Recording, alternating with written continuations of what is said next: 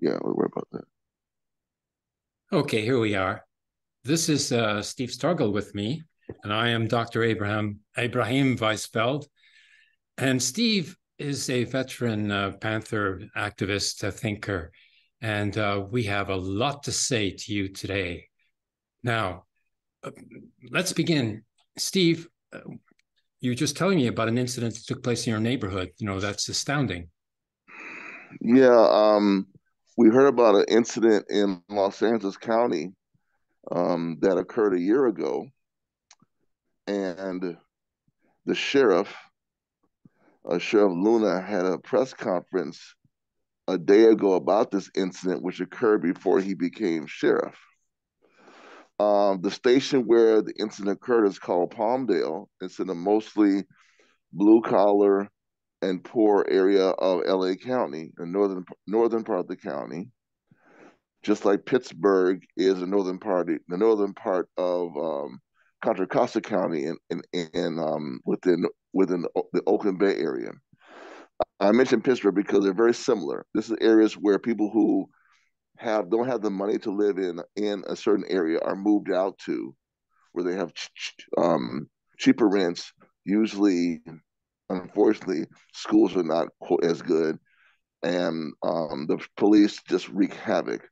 So this officer stopped a car with some women and their children in the car.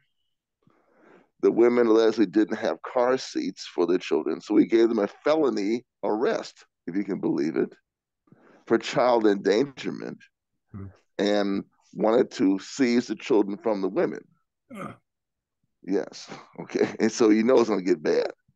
And during the confrontation with the women and the men in the car, the sheriff punched the woman in the face 2 or 3 times, just for no reason, while she's holding her children. hmm. So this has been kind of saying to me, um, this is an example of the kind of brutality that women, especially Black women, Latin women, women who are poor, face from law enforcement. The other thing that I share with you, which you said that you heard about, was the rape club that's occurring in Northern California in a town called Dublin. And Dublin is a pretty quote unquote nice suburb of Oakland. Schools are growing, property values are going up, but there's a federal prison and a prison camp. The prison camp is for men. The federal prison is for women. And for the past 3 or 4 years, there's been a rape club going on in this prison, meaning correctional officers, the warden, the chaplain have been harassing sexually, having sexual intercourse in, within the prison, taking pictures of women naked in the prison, just just um, abusing their power of authority over, over these women to sexually harass and degrade them. And if women spoke up about it, they were put in solitary confinement or transferred to another prison. Hmm. Now, there's been some news recently about some people being arrested and convicted.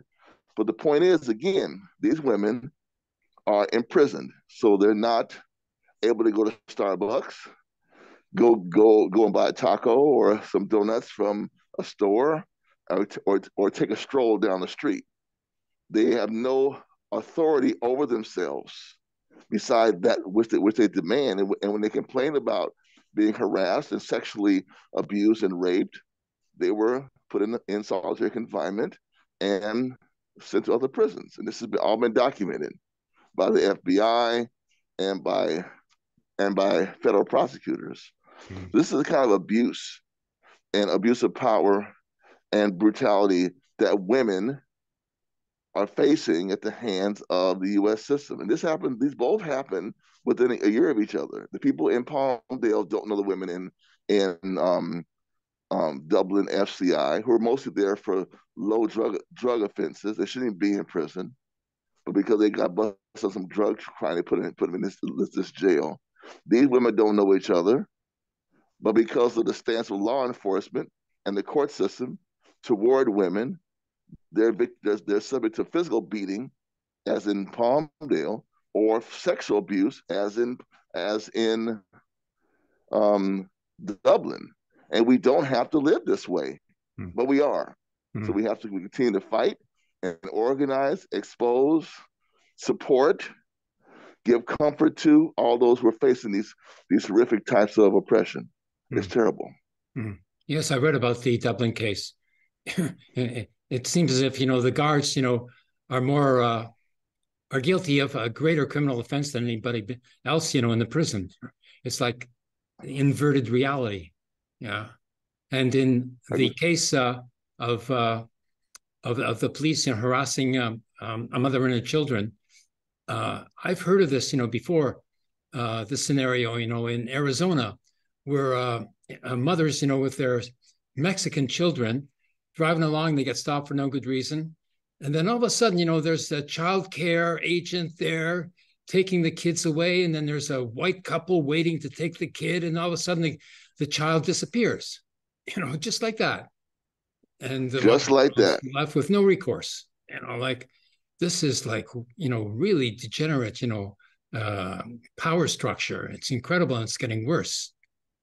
Yes, it's getting worse. I agree. It's getting worse. Yeah. That's why we have to organize a way of fighting back, of winning our liberation, of comforting those who've been treated with such indignity, so they can reclaim their humanity.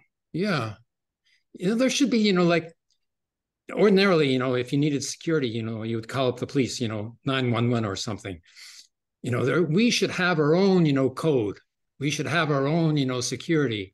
So when people get into trouble like that, with the police or child, kidnapping agency, then people should be able to call up, like our emergency number and get our emergency aid, to get somebody out there, to video it, to, speak up, with the legal, protocols that are necessary to protect people in the face of the police, that they can't get away with it.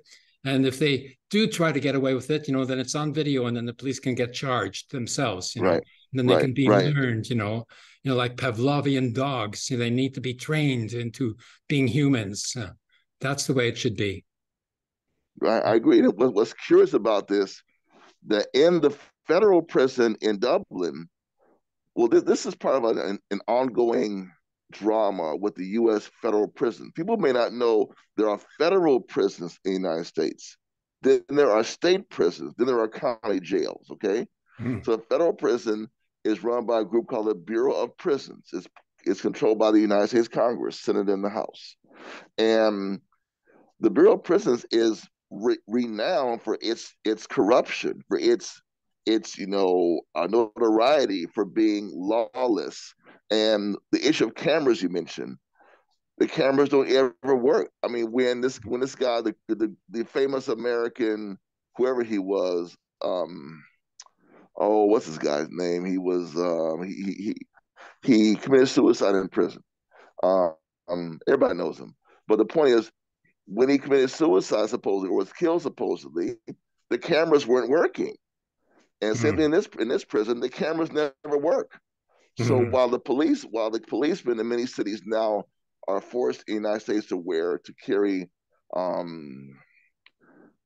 cameras on themselves to record what they do, and that's why this video was released by the LA County Sheriff. In prisons, most times the cameras don't work, and there's no accountability. What you're saying about having someone with a camera is very important. Get inside the prison, no one is going to come with the camera. That's the problem. So it's just going to be the prisoner's word against the prison guard. And while the women were being raped and sexually abused, the abuser said to them, "No one's going to believe you. I'm the chaplain was raping the women. The chaplain in the name of God. I'm gonna force you to have sex with me." The chaplain was saying, "No one's going to believe you. I'm the chaplain. You're a prisoner." So you're right. You're right. That's like when the churches in Canada, were administrating the boarding schools for the kidnapped, Indigenous children. They would rape them, and they were supposed to be religious figures. They're so bizarre. Like, and neurotic. To think that they actually have, some sort of sacredness, to their existence, and then they go ahead and they are barbarians. It's Thank you. incredible. They are barbarians. There's a book I've been reading, Columbus and other I'll just say barbarians. That's not the name of the book, but it's a book about Columbus. And this gentleman called it the Wetiko syndrome of absolute power, depravity, theft, violence. There's no egregious conduct that's beyond these people. Yeah. There's nothing that they won't do. And there's no penitence, no remorse, no accountability, nothing. I did it like a couple of days ago. I was watching a video from Ukraine, and a Ukrainian assault squad was driving down a little grassy knoll in Ukraine. They get out, they go hide in the bushes to attack somebody driving down the street. So a civilian was driving down the road. This is just like a field somewhere, okay? And they open fire on the civilian. They kill the civilian and somebody in the back seat. They take the body out. One person starts kicking the body. The other person tries to apply some first aid. They pick him up, throw him in the bush, push the car to the side, get back in the car, and drive off. I saw this. I'm not making this up. So I'm saying this behavior of what they call wetikos, just uncivilized, uncouth, violent.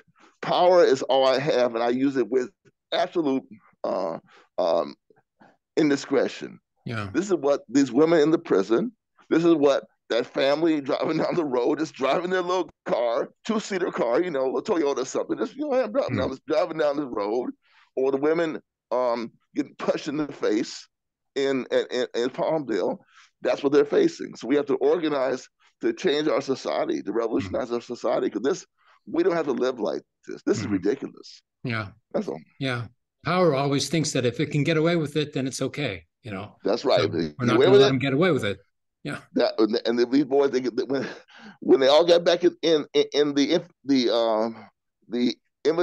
infantry fighting vehicle, they just drove off. I said, damn, man, how do you do that? You just murdered two people. They weren't even soldiers. You just killed them and threw their bodies in the trees and drove off. Oh, man, that's something else. That is not cool at all, man.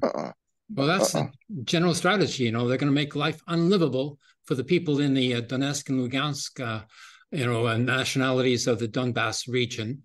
And they're just going to make it unlivable there, with cluster bombs and all that, so that people are going to have to leave. And then, they consider that to be a victory, because they've been able to ethnically cleanse, the territory that they claim to be their own. That's a very good way of putting it. That's a very good way of putting it. This new Ukrainian imperialism, as if they think they can get away with it. But no, they're facing what in effect is the Red Army, has come in, to stop them, together with the local militias, of course. You're making a very good point there. Yeah. But in the United States, like the acceleration, the exponential acceleration of the phenomena of the mass shootings there by mainly white supremacists who are going in to attack, whoever they think doesn't belong, and this is very true. This is as a couple of Americans that I met here in Montreal said, not said, but they agreed, this was like a slow civil war happening in the United States right now, and it's increasing. I totally agree. And these two examples I mentioned are egregious examples of that civil war. I think that's very, very, and it happened a year apart, 400 miles apart. People don't know each other, but the same type of incident occurs. The same thing, nothing different, except the type of incident that occurred. But the brutality, the power, the hubris, the arrogance, the unaccountability, and the trauma and psychological damage that those women or those victims have to suffer through. Yes, right. Agreed. And at the same time, okay, there's this sort of mentality in the Western Christian capitalist countries that if you don't make it, it's your own fault.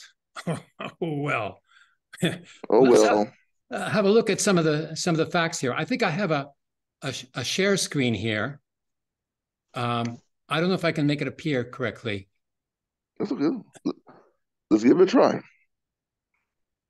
I haven't done this successfully before. I'm not sure how to share the screen. Oh, I think I got it here. Yeah. $31.46 trillion. The national debt of the United States of America. Here it is. All this money, where's it Okay. gone? How come people are so poor if, all this money has been spent? What's it's been spent on? The national debt, here, I'll give some objective reporting here. The national debt is what the federal government owes creditors, just like personal debt is made up of different types of debt, such as public and federal government trust funds. It represents the sum of past annual budget deficits. U.S. national debt total 31.46 trillion in May 2023, and increasing. So, well, I hope this can be seen, because I've got the I can see it. background on blur, so it may not I can see appear it as it fine. should You can see be. it fine. Yeah, But you can see it. okay, You can see a 31.46 trillion, and you see a national debt check yeah, on the right. Yeah. and I think that the number of the military budget in the United States now is approaching about $1 trillion a year. And how much is going to the Ukraine military, to the NATO military? Man, I that's the mean, biggest joke in I keep on town. hearing various numbers, and they keep on, increasing. They keep on increasing, and they take, Ukraine is known for its corruption. They take the guns and sell them overseas and ship them off to somebody else, you know, um, and then they try to get them cluster weapons, which it's just making. So once the Ukrainians start using them, then the Russians go, okay, we can use them too. And I really think, just speaking here, it's interesting that both the U.S. and Russia do not sign the agreement to get rid of the cluster weapons. So somebody must have had them, and somebody else said, okay, well, since we're enemies, I think I kind of need to have them too, because there's such a despicable use of munitions against humans. Most of the world isn't even allowed. They have conventions against their use. And I think it's really a damn shame that the way this war is ending. I hope the war is ending soon with an increase of lethal weapons being used. The only people getting impacted are the soldiers and the civilians. Yeah, yeah, The yeah. ones who have no power really are power, or they have power, they're not using it, but they have the only ones who are not in the seats of power. One of the seats of power, they're not feeling it. No one's gonna cluster bomb them. No, they're not. It's just the soldiers and the civilians who are going to be, especially, I would predict, in Ukraine, they're going to use them cluster bombs in Donbass. Mm. There's no way they won't use them, Yeah, yeah, because that's who they hate mm. with their anti-Russian ideology, Yeah. and they bomb civilians for at least 9 years without stop. So what? Why would they stop now? Yeah. Uh-huh. Uh-huh. That's, at least, that's a sad commentary, but Yeah. that's really how I see it. I'm sorry. Yeah. If they're supplied with munitions, they've already used, the rockets that they've been supplied with, the HIMAR missiles and stuff. And what do they attack? Civilian targets, because they want the Always. civilians to leave, because that's their target. They're not, interested in liberating, the people of the former Ukrainians of the Eastern Ukraine, from Russia. No, they're not interested in that. They're interested in getting rid of those people because it's the territory that they want. They want the resources, and they That's want right. the industrial infrastructure that's situated there as well. Right. Yeah. Right. So Yeah. Many people are not aware of that history of how at least I gleaned a little bit of history a few weeks ago, that actually Eastern Ukraine was historically part of Russia.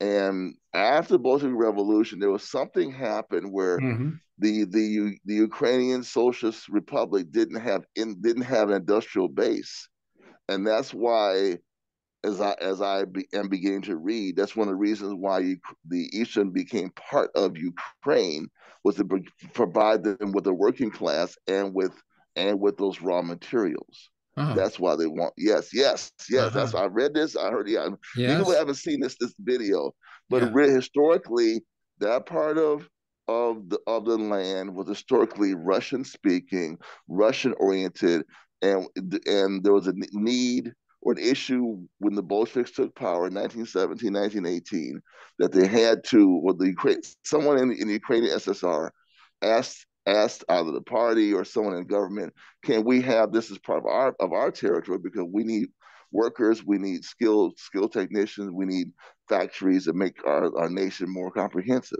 That's why it's important, because that's where all the industry is, right? You hit the head, the nail around the head. That's where it Yeah. is. Yeah. Yeah. Yeah. Yeah. So it's not just farmland where the crops and the grain grow, but they have to have some. They want the industry. That's why they want. That's why Yeah. they're pissed Mm. that if this area and Crimea, with access to the Black Sea, remains Russian, then what they used to having isn't going to be around anymore. And I think that's over with for them, but for the Ukrainians. But time will tell what happens. You Yeah. know. Mm-hmm. Yeah. Yeah. I read about this case as well.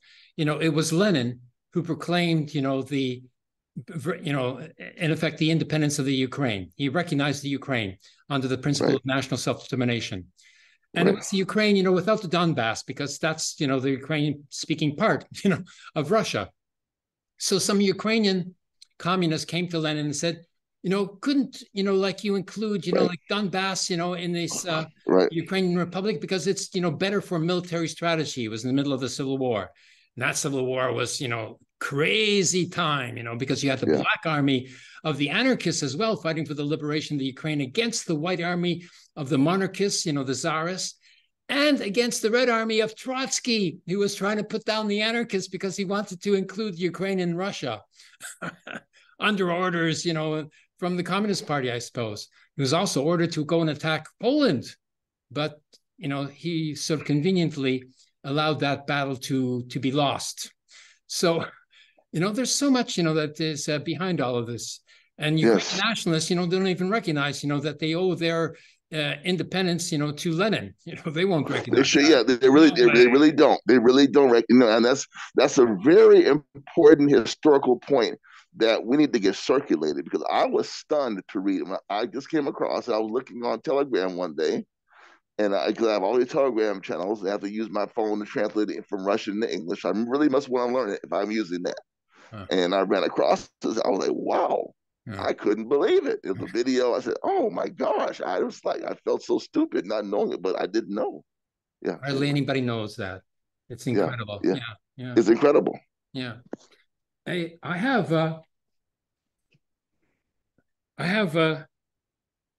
oh, okay. Yeah, I got a figure here. Uh, there's about, yes. Now, there's about 60 billion already, maybe probably more, that's been supplied to the Ukrainian military by the United States alone, not even including the other members of NATO, which should be called the North Atlantic Terrorist Organization. But Agreed. Agreed. so where do they think they're going to get this money from? Not just, putting everybody in debt, but, like $300 billion in gold reserves from Russia has been stolen. Like Yes. it was stored in the Swiss Yes. banks or whatever, like Yes. They they stole the just, money. 300 Just stole billion the money. in gold has been taken, Just stolen took from the Russia. money. And not even Russia's saying anything about this, it's sort of weird. So that's one of the things that's Yeah. discrediting, the banking I. system in the Yeah. West. Yeah. Yeah. I wish. I wish. Maybe it's being fought out in some other channels, but when they just took them, they seized the money. Then I think earlier this year, I want to say in Yeah, March or April, the EU decided, well, we're just going to take the money. I yeah, mean, it's yeah, just like, outright again, that Wetiko view. There's nothing we can't do. There's nothing we won't do. We'll take everything you have. If you don't like yeah, it, too bad. yeah, yeah, yeah. So, Yeah, this is we'll see. called looting. And even the word Thank you. loot was stolen from the Hindu language, because the British, were looting all of India. And they still have all of the artistic artifacts, in the museums in London, Oh man, it's so wrong. and this looting uh, also includes not only the 300 billion from Russia. What about the 15 billion from Libya in New York banks, the 20 billion from Libya in Canadian banks, and the another 20 billion from Libya in the Swiss banks? They haven't been returned to the Libyan governments in Tripoli, the National Government of Reconciliation. No, they've taken that as well, and they're holding on to it. So, this, what kind of a system is this? And I don't It's know. a capitalist, the Well, I have to. capitalist imperialist robbery system. It's That's it's what it is. it's more than capitalism. It's like worse than capitalism. It's like we have to invent a name for it. Like it's incomprehensible. Like, but I have a story of my own to tell you. I was arrested just a couple of weeks ago. Yes, I was. Why? I was arrested. Okay. I went to a meeting of the Holocaust survivors at the Jewish Community Center because I'm a second generation Holocaust survivor.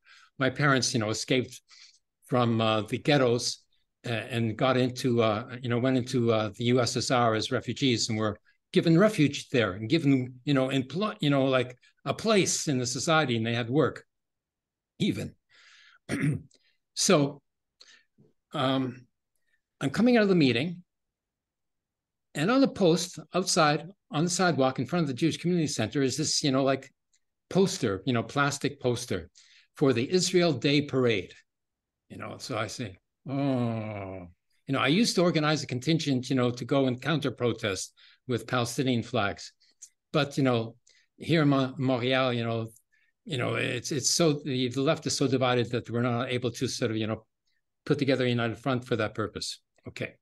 So I'm walking away and I said, no, I got to do something here, and so all of a sudden, the words "and a free Palestine" were written on a poster in an empty space, in small, relatively small.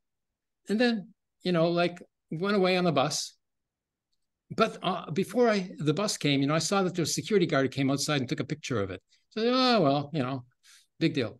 So 2 weeks later, I get a call from the police and they say, you're being charged with criminal mischief.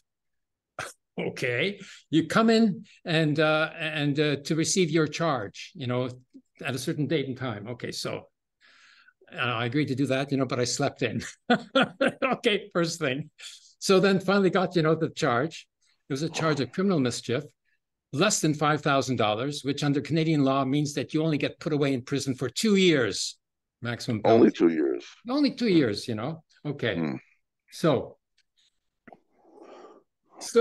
next thing I know, the next day, what happens is that I got another email from the police saying that my book in the Jewish Public Library inside the Jewish Community Center, yes, has been expelled. They say that the your book has library been doesn't want my expelled. book anymore. Oh Okay. Even though it's listed in the catalog the and police everything like that. The police told you this? So I said, what's going on here?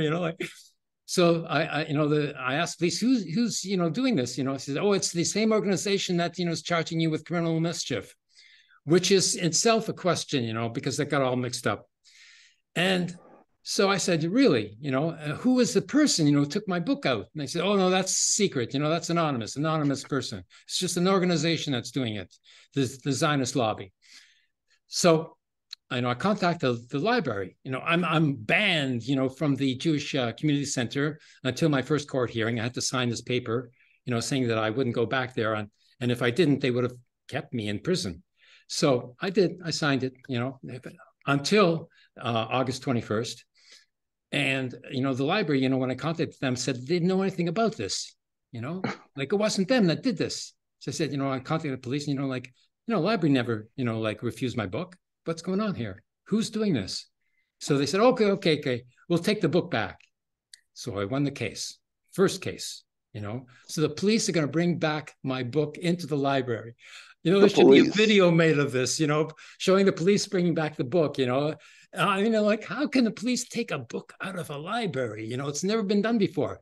But in my case, it has been done. But, they were forced to bring the book back because I threatened them, with charging whoever did it, with theft and censure, so police didn't know what else to do. They had to take the book back, right? Right. So, wow.